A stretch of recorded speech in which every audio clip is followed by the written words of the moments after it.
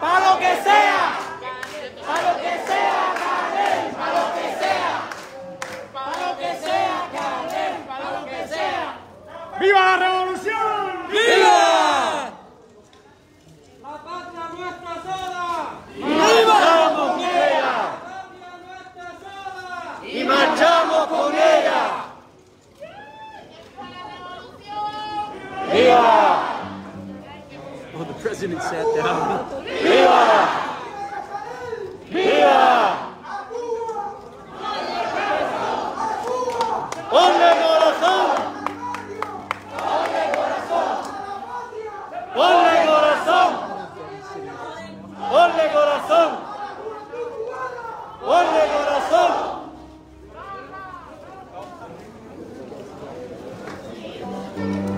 So that's the president. Yeah, that's the president, Díaz Canel, that just sat down with the students. Amazing. He's sitting here with us. Imagine a president in any other country feeling safe enough to come in and sit down with the students, listen to a concert. That's him in the orange shirt right ahead of me. They put a red handkerchief around him, which is the symbol of this encampment. Red kerchiefs. You mentioned the fact that there's a guy with a rainbow flag right behind him. And you can see right behind him is a guy with a rainbow flag to represent the gay community in Cuba.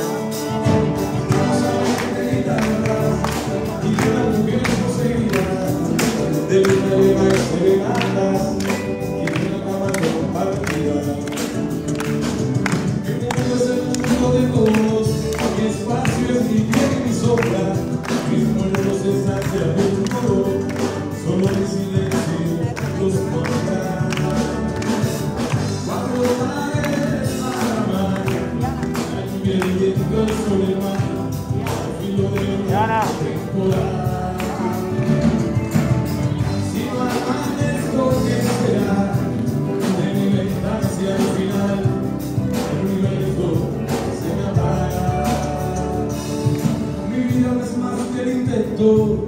hacer más lejana la muerte, que darme sentido a la suerte y procurar el nuevo intento.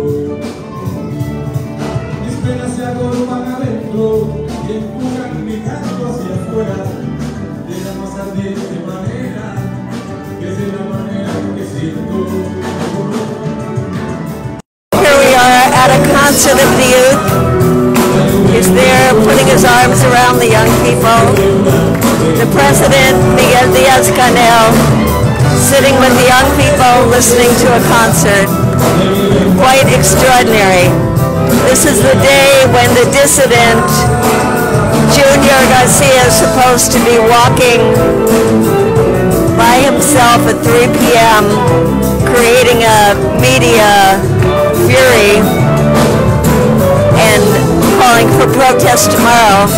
And here the president is, sitting down, grooving to the music with a bunch of young people.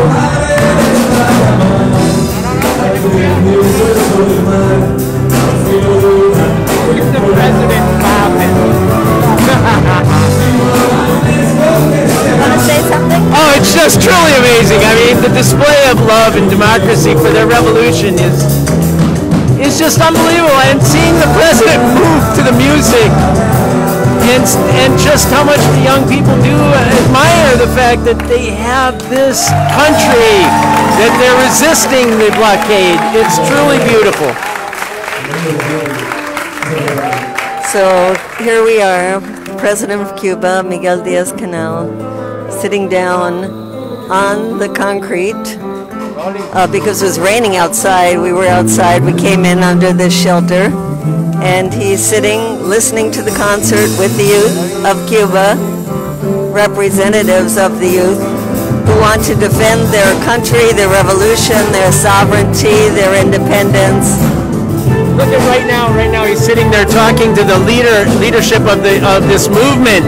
Remember, this is a grassroots movement that sprung out of their own thoughts and their own desires to counteract the corruption of that U.S.-backed July 11 thing. The dissident movement that has received so much support from the United States, both in money as well as tremendous propaganda. And these young people said, we can't just sit by and let this happen and not let it go uncontested. So it's a grassroots initiative, and the president heard about it, came to show his support on a day when supposedly there is a big dissident movement. So the seating order is this. The leadership is sitting around the president right now, the gay rights movement, of the movement for families. There's, and then the people behind it are the people that are soaking wet from last night's rain, that were spent the entire night out in the rain, out in the day, celebrating this movement right now. And it's not the people that spent the most money or did the biggest thing for his party. It's amazing. Yes, it poured all night long, and these young people stayed outside. Now it's been 2 nights, a 48-hour encampment to show their support for what they call their process, their revolution.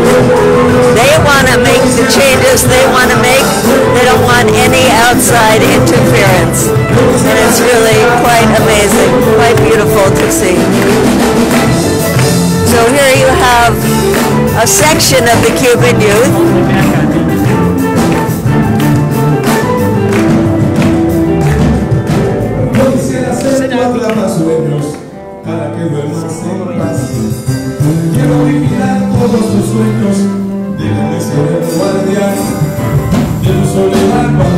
We'll come back on when the president talks, but I just want you to see that this resolution is actually very strong, that there are young people who are determined to defend this process, that the president actually is well loved among the people.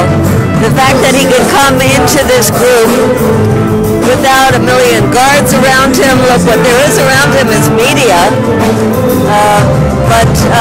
And to just sit quietly there in the midst of this crowd is quite remarkable. So we will come back when we'll stay here for a while. It's a great music going on. Very enthusiastic crowd.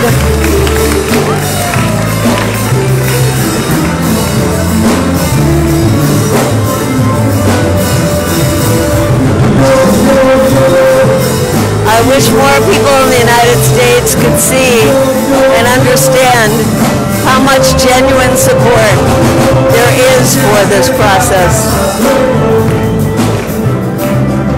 Cubans are really extraordinary people. They told us that the word resistance must have started here in Cuba because they've been resisting 60 years the huge, rich neighbor, the United States, and doing it successfully. And here they are, while the leaders of the U.S., including Joe Biden, want to keep strangling this country and making people miserable. Sure, their lives have gotten very hard, and there's been a lot of scarcity, especially during this pandemic. But as you can see, there are people who are resisting and will continue to resist. And in this particular group right here, it's almost all young people.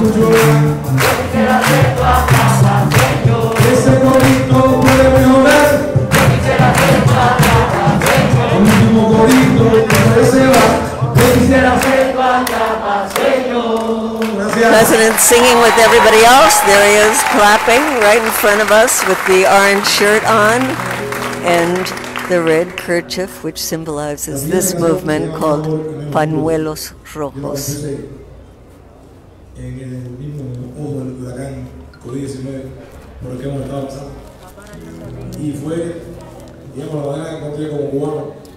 como músico cubano, de hacer un aporte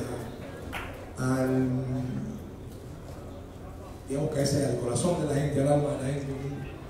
Y pequeño aporte y pequeño evento a ese intento para aliviar un poco el pesar. As John just wrote here, can you imagine a U.S. president sitting down on the floor, on the concrete, with the people and listening to a concert together with the young people?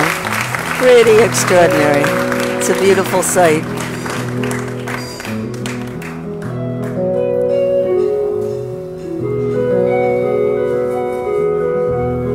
Tiene fiebre el planeta, tiene tos y le ha dado por jugar a morir. I think I might be using up all my data here on this live stream, so I think I will stop, and if the president speaks, I'll put it on again.